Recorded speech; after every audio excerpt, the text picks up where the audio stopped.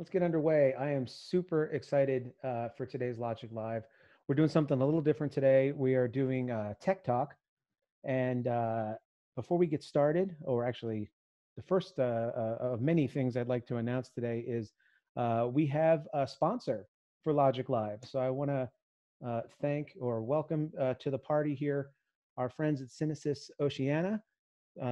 These guys have been my reseller for almost 15 years, and they have always been huge supporters of Logic and the Flame community.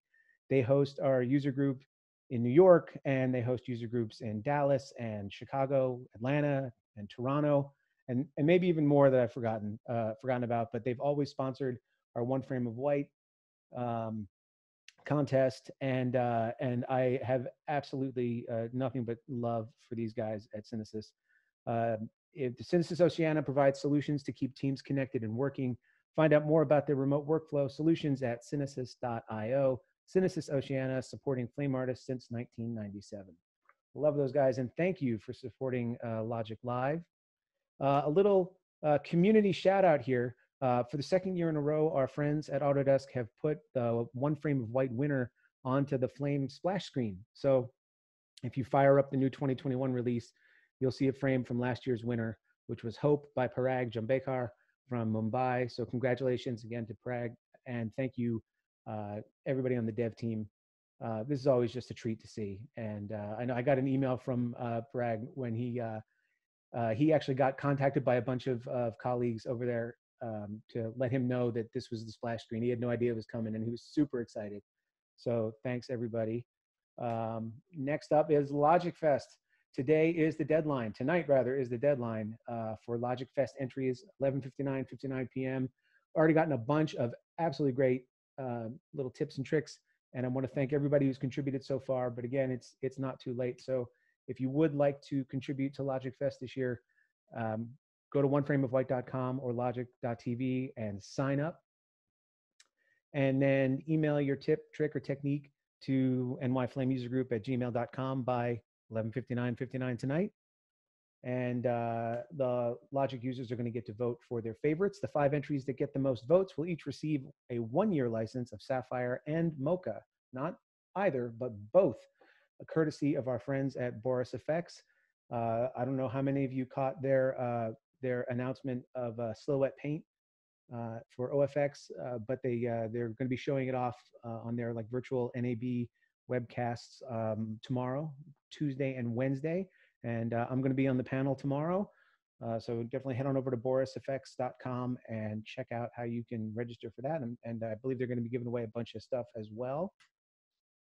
And the winners for Logic Fest are going to be showcased on the Up Close and Personal with Flame webinar that our friends at Autodesk are going to be running on Tuesday, April 28th. You can get the sign-up link for that at logic.tv in the events page. I'll also put the link in the chat here today. So definitely sign up for that. They're going to show off all the new stuff for Flame 2021. And that's it for my intro, except now it's time for me to introduce my 2 guests for today. My 2 guests are very well known in the Logic community.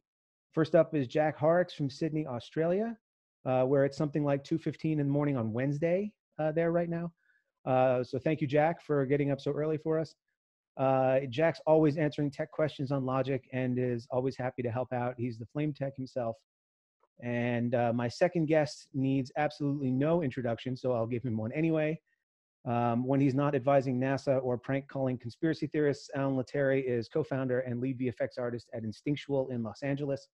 Alan is easily one of the most generous people I've ever met in the Logic Flame community, constantly pushing the boundaries of what's possible and then sharing that knowledge on Logic and on his YouTube channel, which you can find via logic.tv. Ladies and gentlemen, the hardest working man in show business, I give you Alan Latteri. And so let me stop sharing this blank screen and bring on the boys. All right. Unmute you too.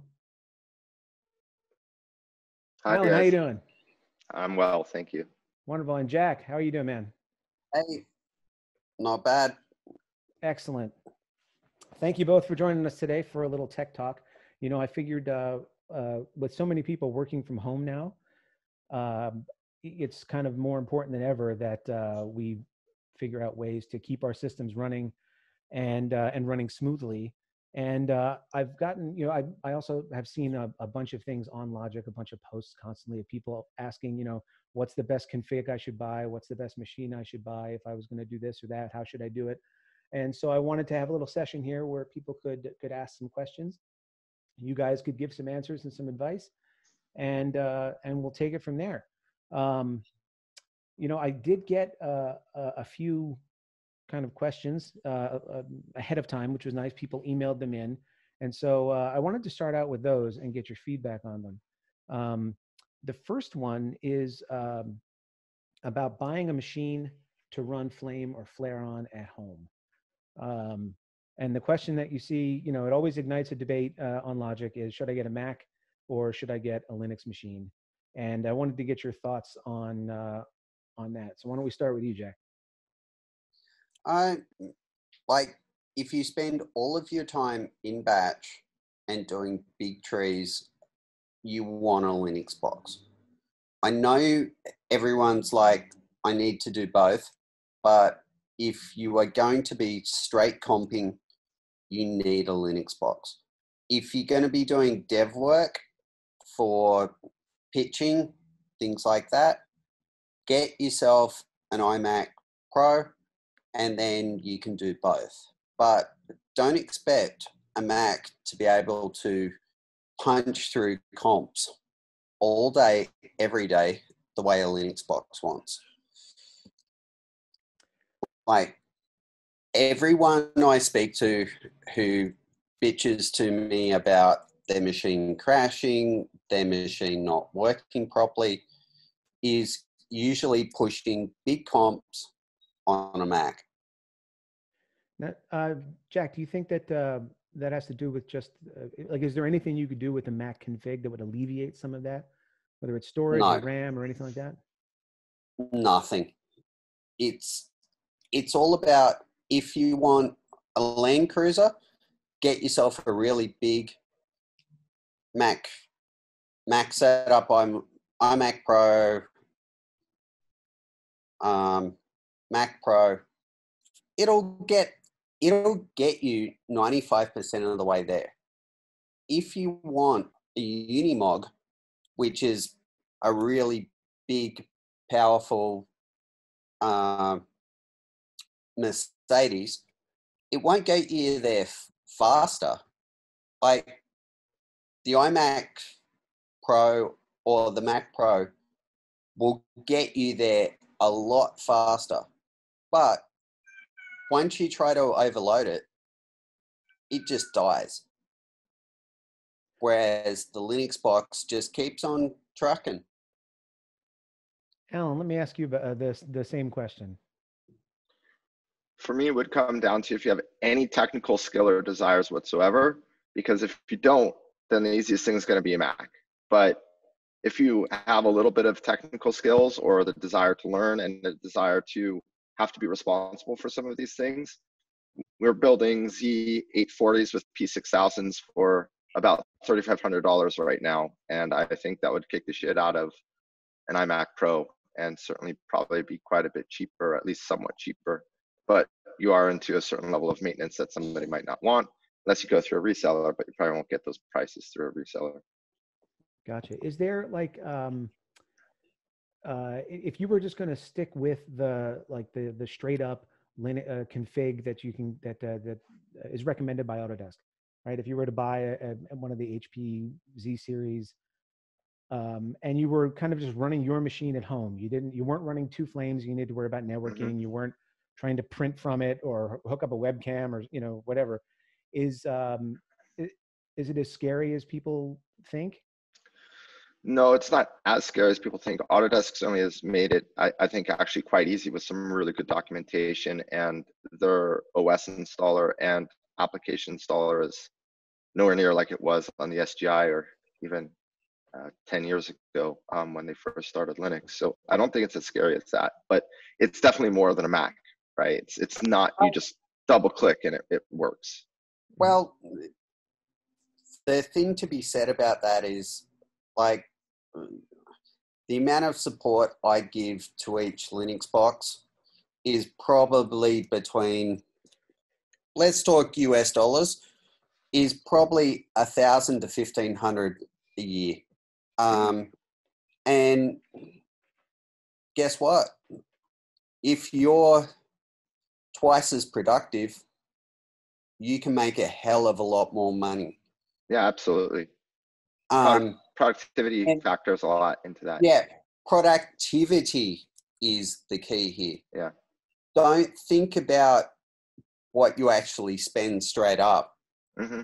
Let's talk about how much you actually make, because, you know,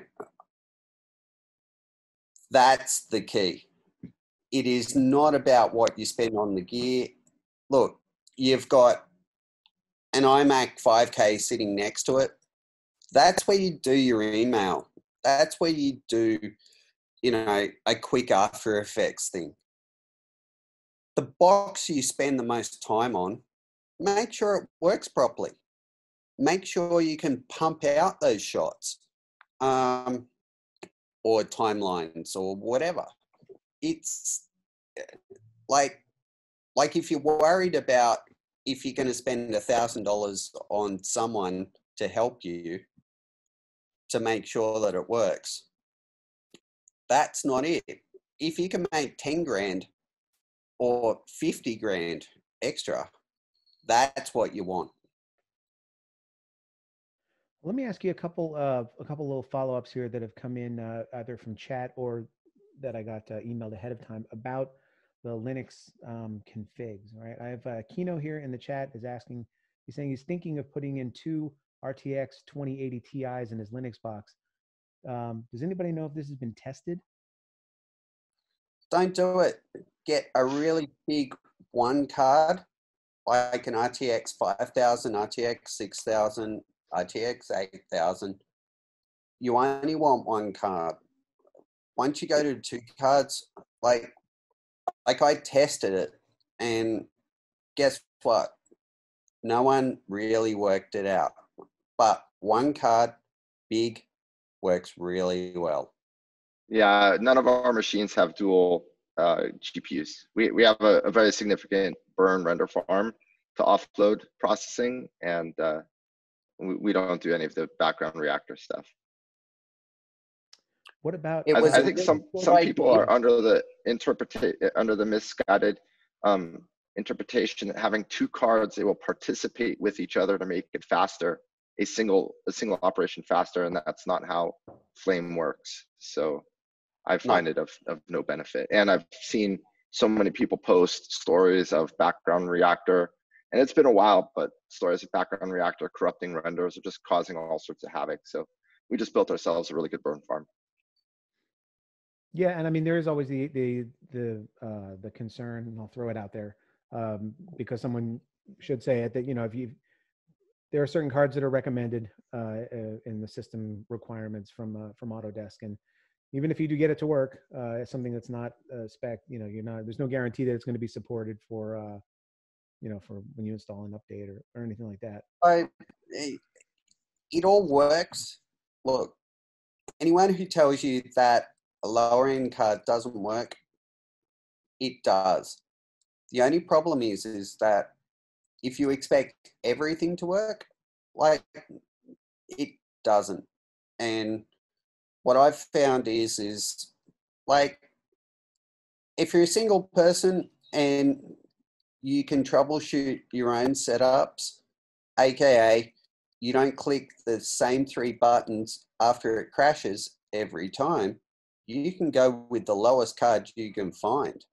But if you expect that it works like it says on the box, get a supported card. Well put. Mark Wellington brought something up in regards to Z840 and the power supply. And I'd just like to say, if you are going to be buying your own Z840, it's offered with 2 different power supplies. I think one is 850 watts and the other, I believe, is 1150 watts. You always want to go with the bigger power supply. And also, it happened once we bought a Z840 and it came with a motherboard with only 3 GPU power cords. With only 2 GPU power cords, which indicated that it was actually a motherboard for the smaller power supply, even though the reseller had put the bigger power supply in. So you always want to make sure that the motherboard you get has the 3 GPU plugs, because that indicates it's a motherboard that was built for the larger power supply. You cannot put a big GPU into the 850 watt. It doesn't even boot. Yeah. Gotcha. Anybody, let's see, I got another question here about running Flame and Resolve on the same Linux system. All of our machines have every application installed on them, which includes Maya, Flame, Resolve, and Nuke, and Mocha. I think on the application side, that's it. So yes, you can run everything on anything. Yeah. And Fred just brought up that background reactor works on Linux with a single card. Yes, it does. That's why you want a big one. Yep, I used it today. Loved it. Is there any other issue or anything else to consider with if you are going to run Resolve and Flame on the same machine? Any hardware? No, it all works fine now. For a while, like a couple of years ago, Flame was using a very old GPU driver, so there were issues at that time, but Autodesk has resolved that, and they're on one of the most current drivers now, so it's all good. Yeah. Just make sure you've got a dongle. Because, because I use Resolve as a massive Swiss Army knife, just to be able to get whatever shitty media formats you get from the rest of the world. That's what Resolve's for. It's got every codec known to man in it, and it works well. I don't know if it's it makes me happy or sad to know that the entire world is dealing with shitty codecs and things that come from clients. So at least we're all suffering together. I guess there's some solace I can take in that. Yeah. And on top of that, while I'm at it, I'm not a big fan of drastic media, and I'd rather buy a copy of Resolve rather than pay them. Yeah, Drastic is I call them a jokey company. Yeah, they are. Yeah. I tried to build a complete transcode workflow with them, and then they went out to visit a client and they never called me back ever. So yeah, Anyway, let's get back to the Flame stuff. Yeah. So Kino's asking about Decklink and Aja cards in the same machine, and well, I've never tried running them simultaneously, Resolve and Flame. I've done both. These days, look, I love Aja. If you need something to be, 100%, never crash, never die, go in Aja. But realistically, Black Magic, a card that costs you $400-500,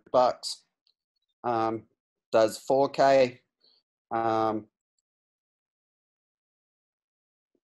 That's the future. Yeah. It's problematic with Luster because Luster will only ever support Aja cards, unfortunately. Luster is a different story. And, once you go down that Luster path, it's Aja only and a big set of panels. I've got 2 sets here.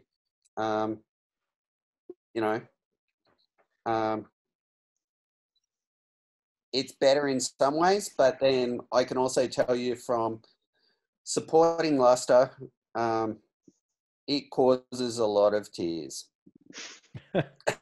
This is not only tech talk, it's straight talk with Jack and Ellen. I love it. Totally. All right, shifting gears a little bit here. I got a question here from Mindy in New York, who wants to is interested in some storage options for a Mac. So Promise Pegasus versus Thunder Bay RAID SSD. Your thoughts? My thoughts are, if you don't want to make, like, you've got two choices here.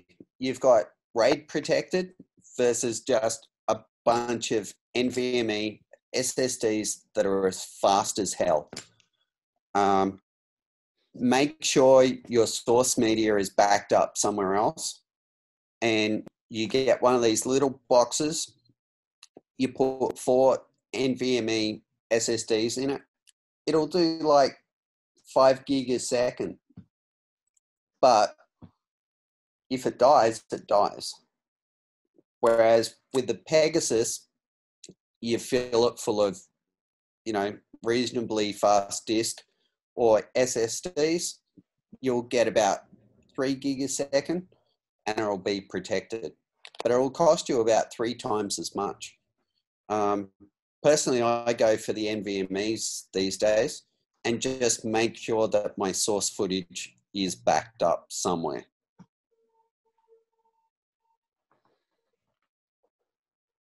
Alan, you got anything to chime in on that one? No, I don't know the state of the art on the Mac. Everything we do is Linux, so I don't know.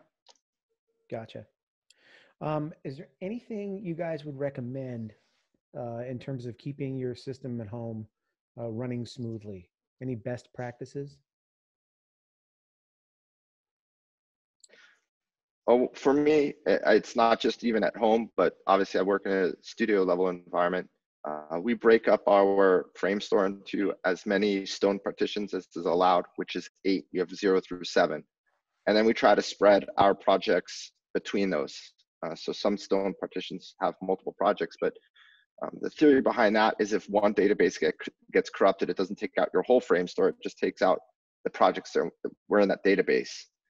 So that's proven really good for us. There was one time actually recently where a database did get corrupted, but all the projects that we had in that stone were junk projects. We didn't care. We could lose them, and we did. We just forget it. We just deleted that database and started over. But that helps to spread the load and prevent a lot, corruption in many different ways. So that would be my biggest recommendation, is to do that. Create all your stone volumes and spread your stuff throughout that. And then of course run Vic as much as you can, at least once a week. For me, like, Alan's got a larger facility. For me, working with a lot of people at home is archive. Just get the shit off your system. Put it onto a drive. If it doesn't need to be there, get it off. Leaving stuff around for a producer to come back to you in 3 months' time is bullshit. Just archive it, get it off there. If they come back to you in, let's say, a month, 6 weeks, we want to make this tiny change. It's like, well, that's going to take a couple of days. If they whinge at that, just go back straight at them and say, well, you didn't call me for 6 weeks. We all know about the job where the producers told us that they're going to come back tomorrow and it's still on the system 18 months later. Just get rid of it. I think I need to have you talk to my clients, Jack.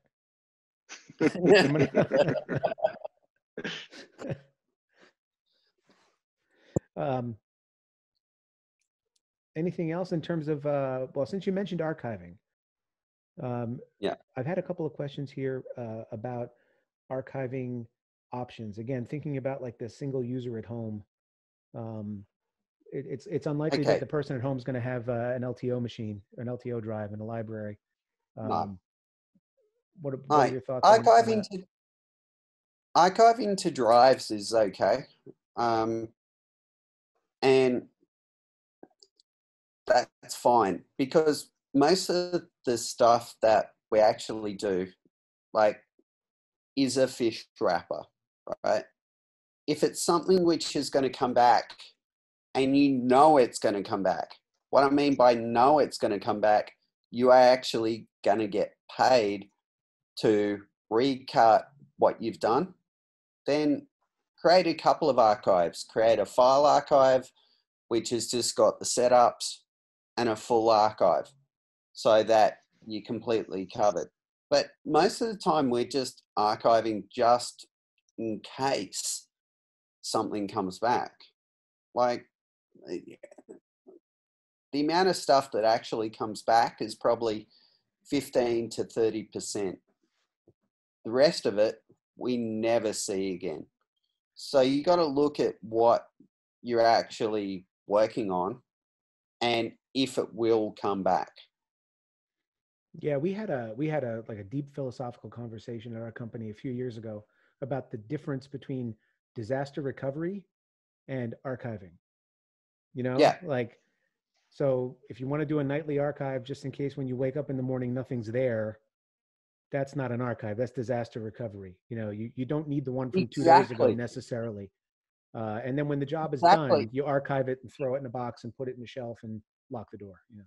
Yeah. And something that, well, you brought it up for me.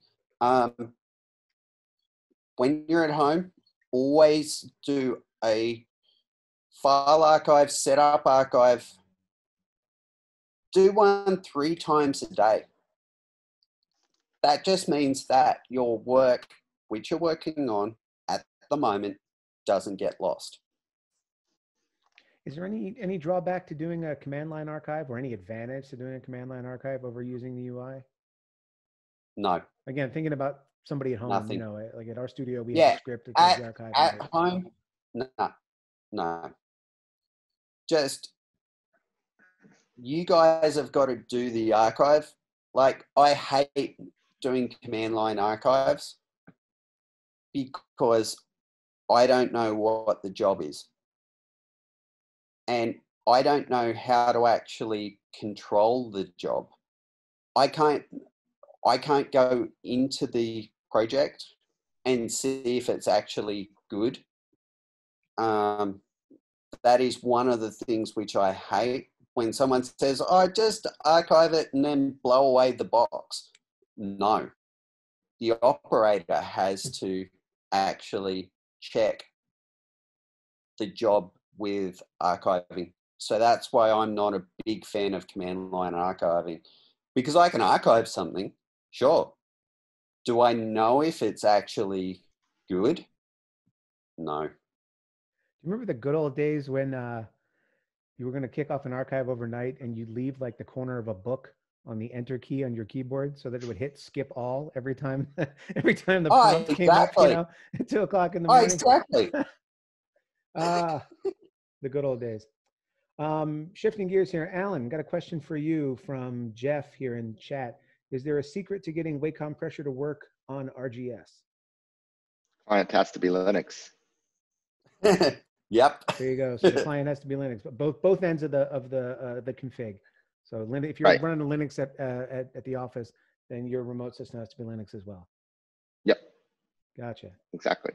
Could you run like, and I might be talking completely out of a crazy person here, but what if you were to like run like a virtual machine on your Windows system, and then you ran RGS in that? You know, that's possible. That's something I've never explored, but it's possible. You'd also have to then pass through the USB Wacom from the Windows machine to the Linux virtual machine, and that's possible. But I don't know. It's easier just to dual boot or some situation like that. Yeah. Or maybe have some little like tiny machine, or build a tiny machine like Alan has. Yeah. Exactly. Gotcha. Questions just about are coming in the chat here, just about like remote viewing. If you want your clients to watch what you're doing at home, or you know, watch what you're doing from home while they're sitting at home. I think, are we talking about broadcast out or the GUI monitor? If we're talking about broadcast out, that's different than the GUI monitor. Okay, then let's start with broadcast out. So you could do something paid solution like Streambox, which is going to be your pain to deal with. You can do an open source like I've demonstrated. The other thing you could do is get some type of SDI to USB device, and then those generally emulate a webcam, and at that point you could use pretty much any video conferencing software like Zoom or Jitsi Meet or any web-based, anything that just expects a webcam. If you get an SDI to USB converter, that'll work. And you can get full HD resolution. The Blackmagic Web Presenter, I think that's limited to 720p. So if you wanted full, so if you wanted full HD, or in fact some of the devices do DCI 2K SDI, which is 2048 by 1080, you could even do that, and that's what I would recommend. Anything as WebRTC is going to be really low latency, in response to John's question about what's the best for low latency. I don't know the latency on Zoom, but it seems pretty low also. Zoom's pretty good. Yeah. But the key is you want something that emulates a webcam, because then you could use it with anything. I've heard Zoom might be compatible with Decklink cards, actual Decklink cards, but I've not tested it ever, and I have no need to. Yeah, and I know I just updated Zoom the other day, and it broke my webcam that I had set up through OBS, where I just stopped recognizing it. So yeah, I guess as they're addressing their very widely and passionately publicized security concerns, yeah, they're doing things like just cutting out any kind of they're cutting out everything left and right. So, but I know we've done some remote sessions with Zoom where we had the client view the Flame UI, and I, to be honest, for what it was great, But what about for if you wanted to share the Flame UI, what would you recommend? Oh, I don't know. RGS is the thing we use. RGS has a collaborative mode, but again, you would want to be on, because there's two different modes of sending with RGS. There's one called that's advanced video compression, which is basically an H.264 stream, and then the other is using what they call HP3, which I don't know what that is, or JPEG lossless. So imagine it's just a series of JPEGs. If you enable AVC, you cannot collaborate with a Mac client, because the Mac doesn't have AVC built in. So you'd have to. I would just use AnyDesk. Yeah, there you go. If if people want to see the GUI, they can see it, but it really doesn't mean anything to the client. Yeah. Like at the end of the day, all the client wants to see is pretty pictures. They don't want to see what Alan's, drawing masks, or I don't know, man. I've watched Andy? Alan draw masks, and it's intoxicating.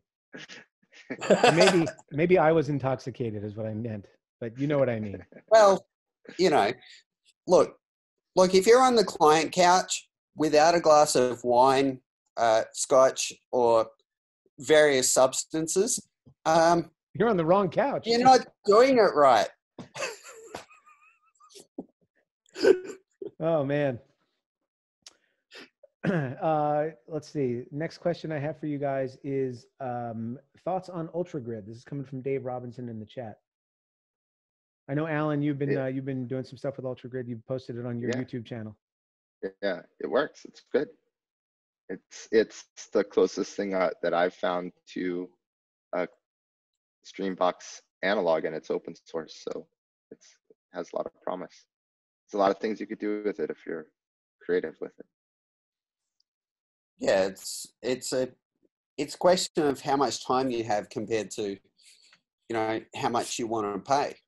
Yeah, like all of this stuff, all of this open source stuff, it's free. It's great if you've got the time. Mm-hmm. Yeah. Never forget how much it costs you to actually implement a lot of this stuff. Do the cost thing. If I'm going to spend 20 hours on it, is that 20 hours which I could have been making 3 times as much?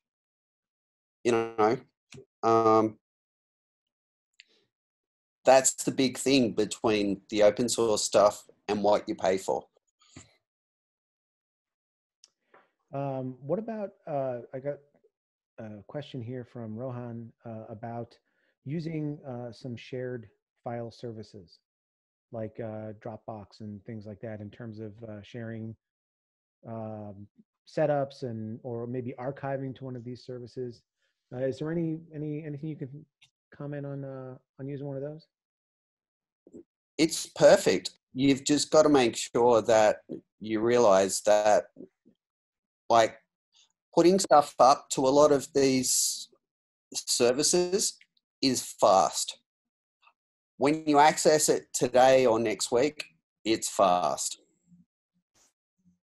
A couple of months later, when you try and drag it back, it's slow. And you go, why is it fast now? Why is it slow in a couple of months? It's because they archive it. Because they don't expect you to actually want it again. So just watch out for that. Gotcha. Well, that actually explains something that happened to me 2 days ago. I was trying to just make a local copy of all the stuff I've ever put up on Dropbox for the One Frame of White and the user groups. It was maybe a couple hundred gigs, and it was going to take something like 11 days for it to copy down from Dropbox. So that Exactly. I pissed off my whole family by rebooting the Wi-Fi router in the middle of a lockdown to see if that would help. And apparently, I'm relieved to know it wasn't me. Yeah. Yeah. I definitely, all of these services, they don't tell you about what happens once something's been up there for like more than probably a month. They just deep archive it down to tape because that's cheap. Gotcha.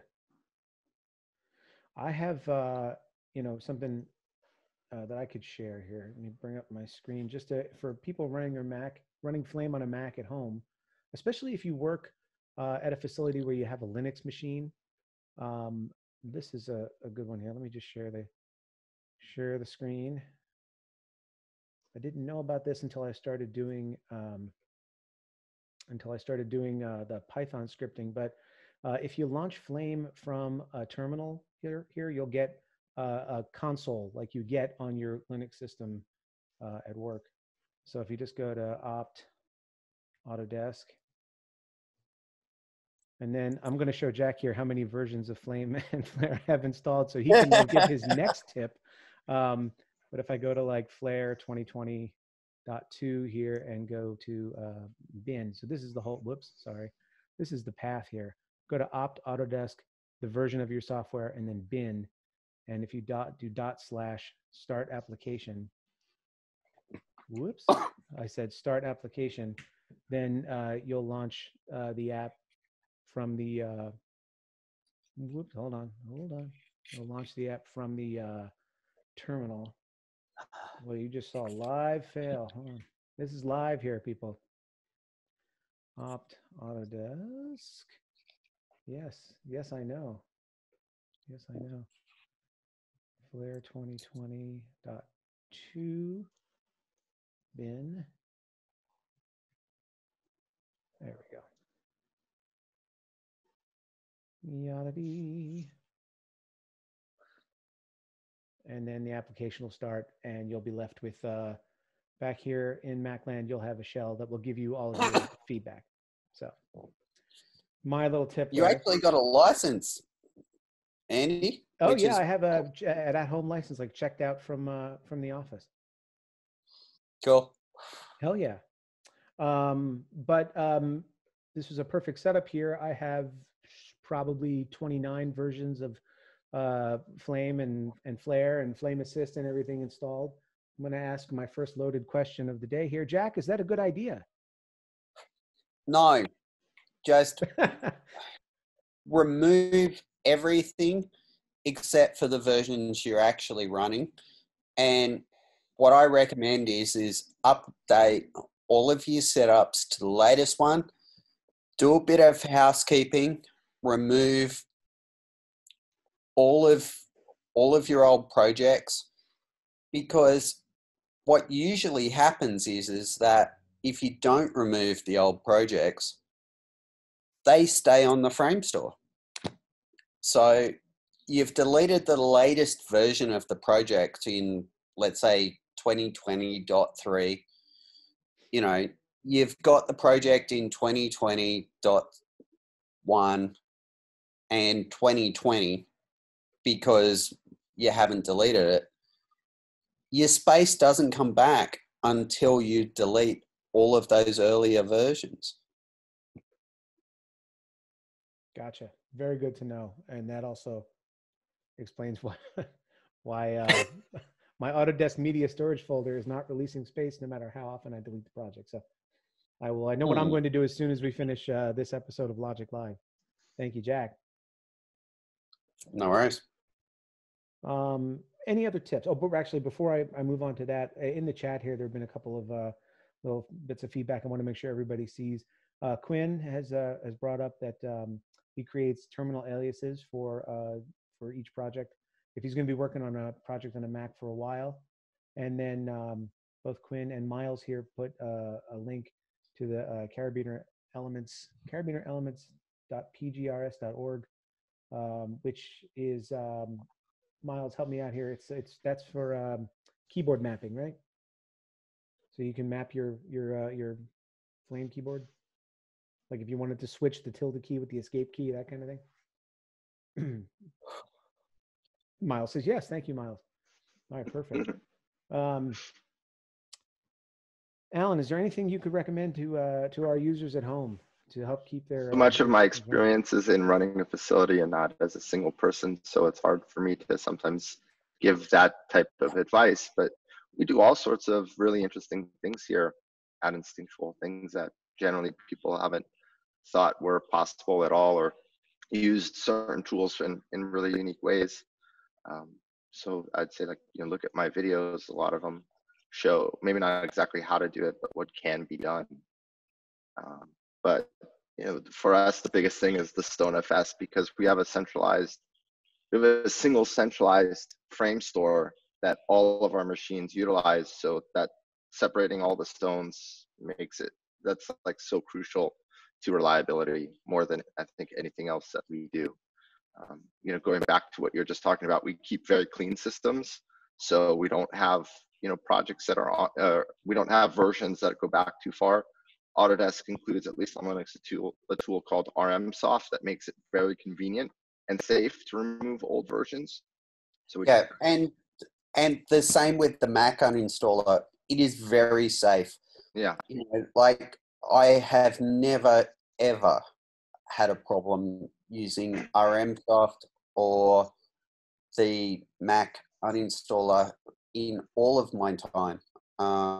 And I just recommend it because if you've got multiple versions of the software there, you're always going to find someone or you who has something in the dock or logs into the wrong version. And look, it just causes problems because people call up and they say, oh, this feature doesn't work. And I'm like, and it takes me, the better part of half an hour to work out that they weren't in the version that they thought they were. They were in, 3 versions behind. Once you're in Flame, you've got no real way of working out which version you're in. It all looks the same. It just doesn't have half the features which you're trying to use. Very good point. Hey, Andy, Yeah. one other thing, and this is relevant to some other companies that I've seen. So again, this is more of a studio level, but we run a single Backburner manager instance, and that's actually virtualized. It's not a physical machine. If you're running any more than just one Flame, make sure you really just have a single Backburner manager. It's going to make your life a lot easier. Oh, definitely. Like if we're getting into the Backburner level sort of stuff, you want either a virtual machine or a real machine running Burn being your Backburner manager. Because if you don't, it causes you so much pain. Yeah. And by default, manager is enabled on every Flame install. So that's something you have to basically turn off afterwards. But you definitely want to do that. Well, you've got to actually be actively managing all of that stuff. As soon as you've got 2 Flames, you want a Backburner manager running somewhere else. Yeah. Gotcha. So when you say pain, can you be a bit more specific? Backburner is a love and hate relationship.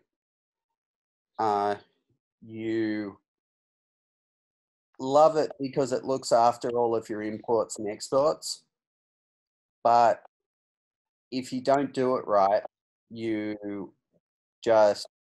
people are calling you all day, every day, saying, my media is not being cached, or my media is not coming in, and you spend all of your time logging into it and going, something's not right here.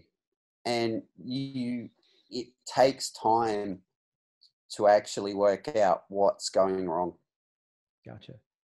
Is this would that also apply if you had 2 Flames that were running different OSs? Like if you had one Mac Flame and one Linux Flame, would it still be best to have one Backburner running on a third machine? Doesn't matter if you're talking Mac or Linux. Okay. At the end of the day, Flame is Flame. It doesn't matter what OS you're running it on. Once you scratch a Mac with Flame installed, you're in Linux. Gotcha. Alan, and that's something which I'd like to sort of tell everyone is that you don't have a Linux or a Mac running Flame. You are running Flame on hardware.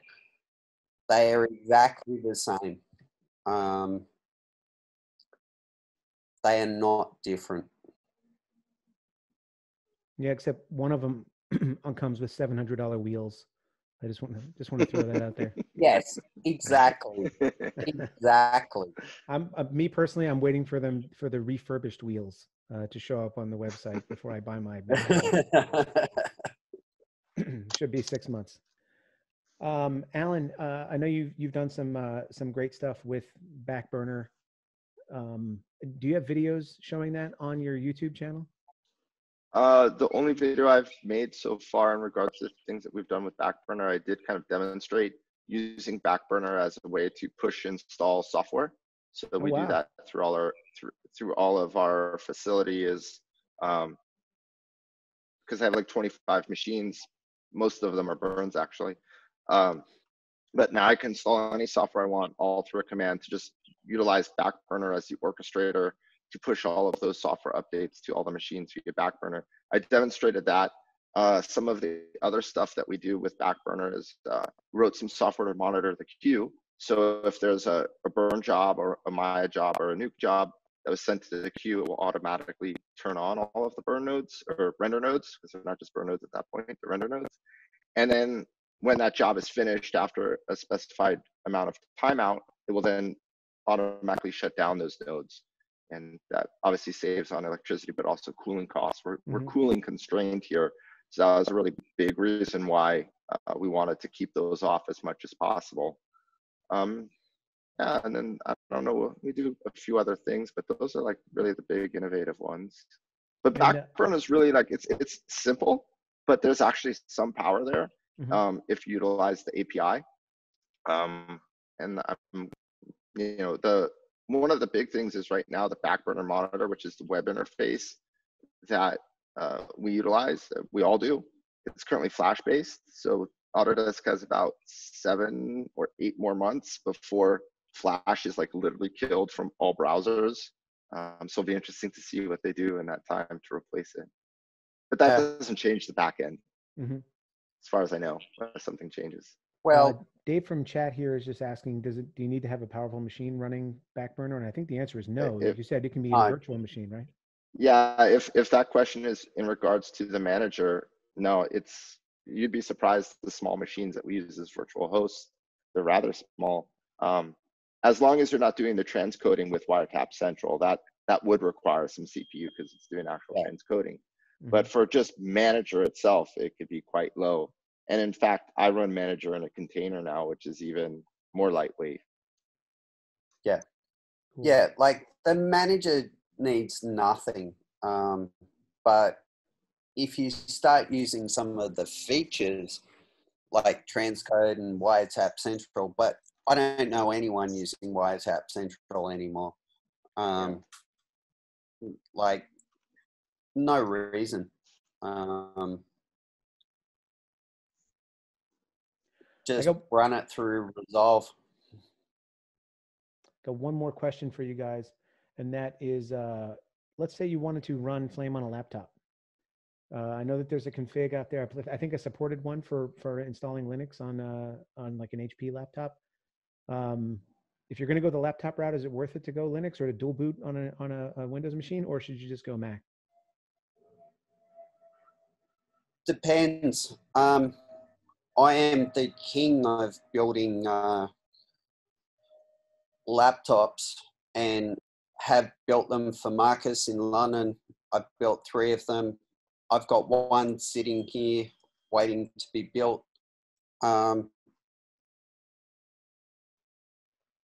It's the way of the future.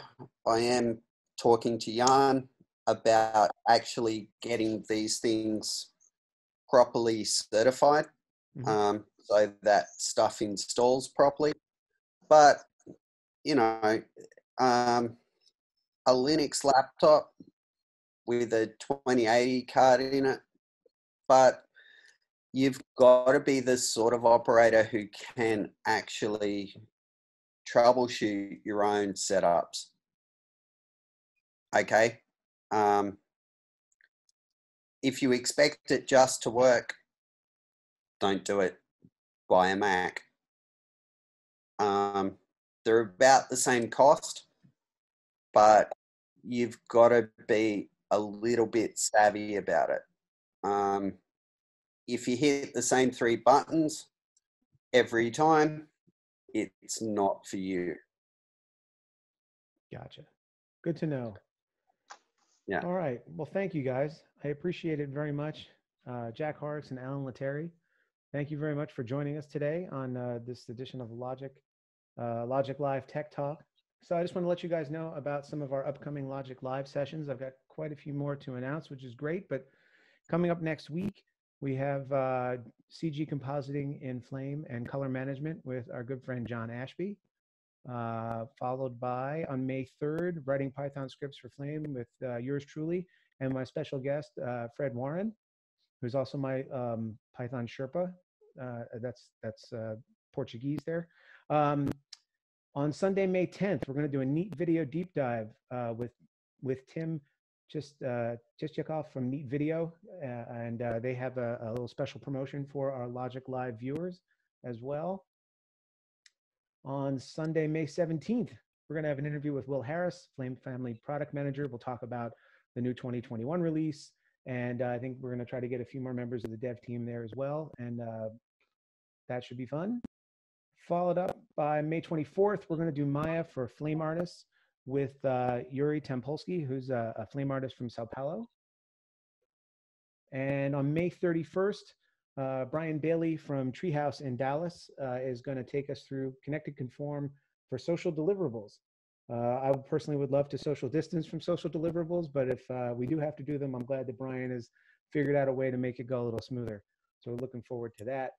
Again, a reminder, Logic Fest entries are due at 11:59 p.m. tonight. Definitely want to get in on that. Make sure you check out logic.tv for all of our Logic Live sessions and a bunch of other great resources. I'll get this one up there as soon as I possibly can.